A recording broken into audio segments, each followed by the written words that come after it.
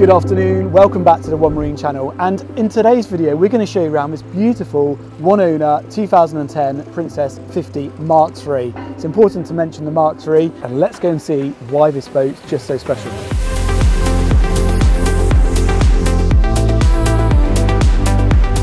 So first things first, let's step on board. And straight away, it's super easy to do. I can step onto the teak there, the way it curls around the back of the boat, super easy access. And you can see here we're starboard side too, so you've got good side access both port and starboard.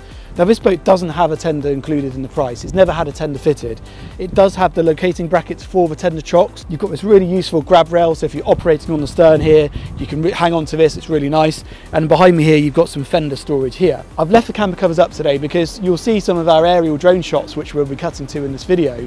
We did that a few months ago, we had some fantastic weather. Today we're dodging the showers a bit, so we're leaving the back cover on just to not get the boat wet. You can see with that back cover on, it's in good condition. You've got great visibility and light there into the aft cockpit, so it's a nice space to be. As you'd expect on a boat like this, you've got the transom shower. Okay, so you've got the stainless steel transom gate coming into the aft cockpit, super easy and safe as well if you've got dogs or children on board, and that just locks over.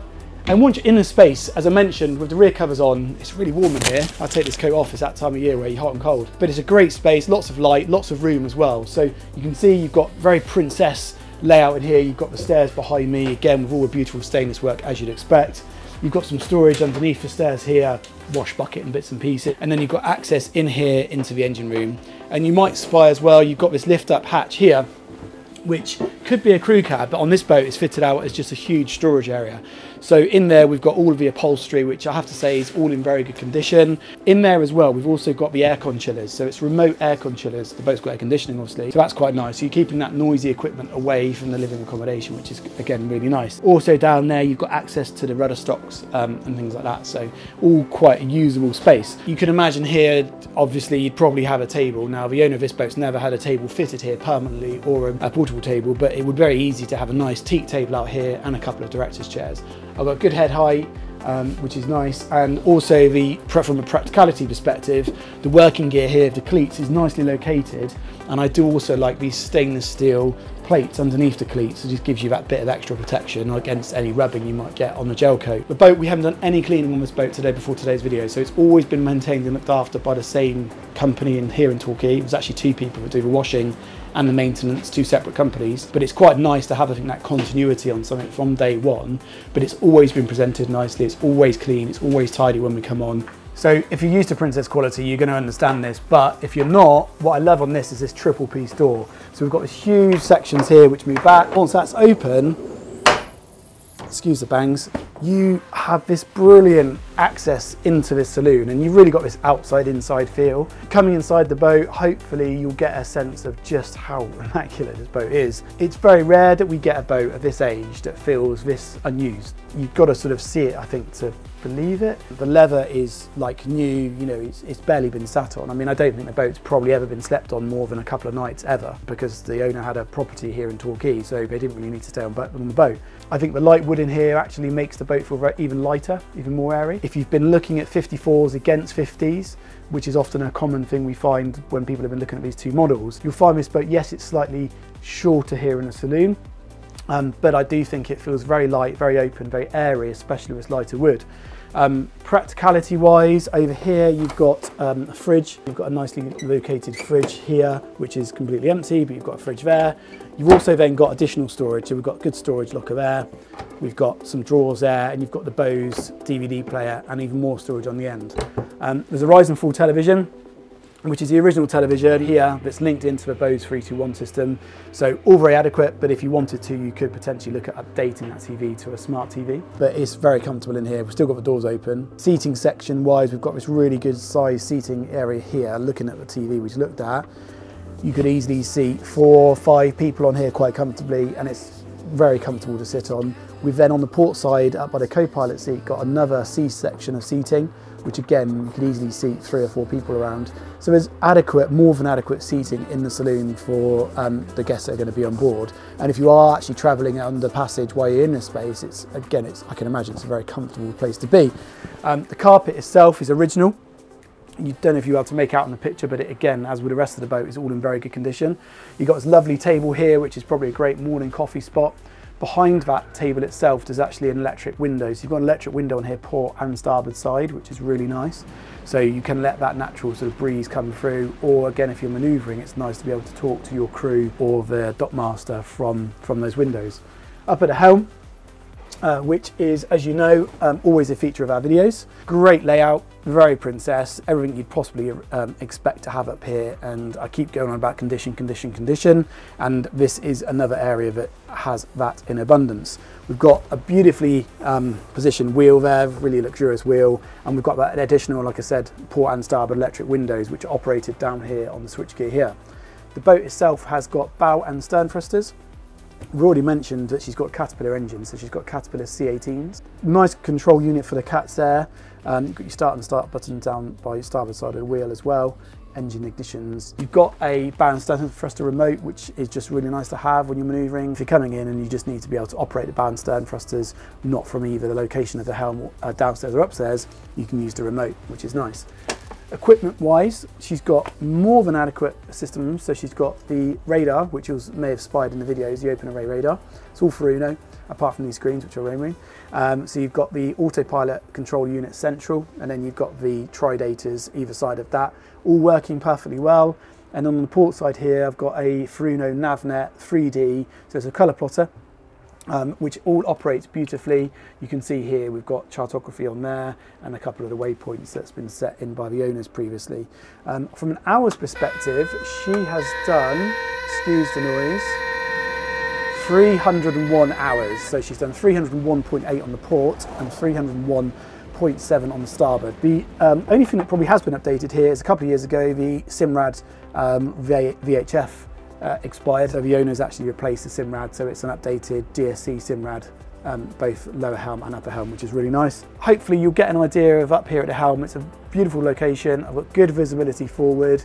There are 4-deck sunbathing cushions for the boat, which I doubt have ever been used. The conditions of the linings in here, which if you're looking at this video, having looked at some boats, you'll know it's often an issue. I would say are all very good, even forward underneath the screen where you do get that exposure to the UV. And then you've got your the little red light up there as well for your nighttime navigation, which is always quite nice to see. What I want to do now is just take you down into the cabin space and show you the layout of the cabins. It's a 3-cabin boat, so let's go down and have a look.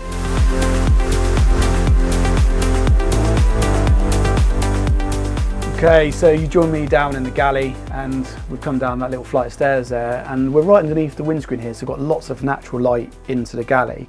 And the galley itself is a good layout. Princess, you'd expect nothing less, but you've got a bin under the sink, you've got storage up here, over top lockers as well, so you've got glassware in there and even more storage in there. And there's lots of height here. You can get a sense probably of just how much space there is. You've got an extractor here above the hob, and I think this is quite a cool cupboard in there as well, so you've got the crockery in there. Good sized sink, and you'll see there the dehumidifier that I mentioned earlier on that's been running. And then you've got a large double fridge freezer, which is good access. The obligatory couple of bottles of champers in there, as you'd expect on any boat, just in case of emergencies. And then you've got the freezer underneath. But it's a nice sized galley for this size of boat and the amount of cruising / entertaining you could do. It's really nice to have that good fridge capacity. You've got a microwave combi oven underneath the hob there. It's all electric, so the boat does have a generator, so there's no need for gas. So you've got, like I say, all electric there, which is good. Okay, so I've jumped up into the forward VIP cabin, and as you'll see, it's all very original. It's very calm, very light. Bed covers are all the original, all in beautiful condition. As I said earlier on in the video, I don't think the boat's probably ever been slept on more than a handful of times. You've got good storage in here, you've got hanging wardrobe space, you've got good sized portholes, both port and starboard, to let lots of light through, and then also the deckhead light as well there. You've got a television in here, as with the television in the Saloon, it's the original, so you could update it to a smart TV if you wanted to, but it feels a very, very comfortable cabin. You've also got ensuite access in here, so this cabin shares the access to the dayheads. So as you'll see here, it's a really nice size for the boat, lots of room, and you've got that pull-round shower cubicle with the WC in the sink there. So that operates both as your ensuite for your forward cabin and your dayhead. Okay, so we're down in the masterpiece and master cabin of this boat, if that makes sense. As with the forward cabin, beautiful condition, very little if any use at all. You've got your original Princess bed linen and throws. I like these little reading lights, very Princess either side of the master bed. It's a good sized bed. I haven't measured it, but I would say it's bigger than a double, probably a king size. We can confirm if needed, but as with the rest of the boat, it's all in very good condition. We've got lots of storage in these boxes underneath both the port and starboard hull windows, and then you've got good hanging space in here as well. And then a couple of drawers either side of the bed as well. Okay, so my head height here, of course, is slightly compromised because that's the saloon flooring upstairs, but if I come with that down to the foot of the bed, here I've got brilliant head height, I really have, and I can walk all the way back here. So it's easy to get around the bed, super easy, and it's a very, very nice sized cabin for this size of boat. It's hard to believe it's a 50, not a 54 here or 56, it's a 50-foot boat. So you've got this pocket door going into what is your ensuite, which is actually, again, a very good size. You've got a completely separate shower cubicle there as well, a basin and a WC, and then, like I say, you've got this little pocket door arrangement, which is a very practical way of dealing with that door, and it gives you nice access in and out of that space. So let's just take a look at the third cabin on board this boat. As you can see, it's a bunk cabin, but there is really good head height. So as you come in this room, I don't feel at all claustrophobic. I've got lots of room to walk around. Lots of storage. You've got storage here above the bed. You've got storage behind the bed in this drop-down locker here. Walking, you can hang some life jacket, safety kit in there, and that's a really good sized deep cupboard in there. So it's a really clever, really good layout, and it'd certainly be a very comfortable cabin for either 2 adults or 2 children. Let's go from the lowest part of the boat to the highest part of the boat. We'll just come back through that really nice galley, back up these stairs here. You can see they're really easy to navigate. Oh, I haven't mentioned this control panel, so very Princess, beautifully laid out. You've got all your 240 volt kit here, your 12 and your 24. So it's all located on this board here, and your battery isolators are here as well. So you can see what's going on with the loadings, domestic batteries here, engine batteries, and then water tank, holding tank, that type of stuff. So it's all nicely located, as you'd expect from a Princess. So we haven't dressed the whole Flybridge today because of the weather conditions we're facing. A bit breezy and we've had a few showers, but you'll see that in our drone video. But I wanted to show you just the condition of the helm, which I didn't know if you'd get on the drone video. The upper helm on Flybridge, often an area gets neglected, forgotten about, and not looked after. But on here, it's in really nice condition. You've got the leather-bound steering wheel. All this is normally covered up. Obviously, we've just taken the cover off. We've got repeaters from downstairs of the ST60s and the autopilot controller, and then another one of the Fruno nav nets here there as well. So it's in really good condition. Even the buttons here, which often fail, are all still together and looking good. Great visibility from up here when mooring or on cruises, when you're looking for lobster pots, that type of thing. So it's a really good location to be. You've got a bimini top up here.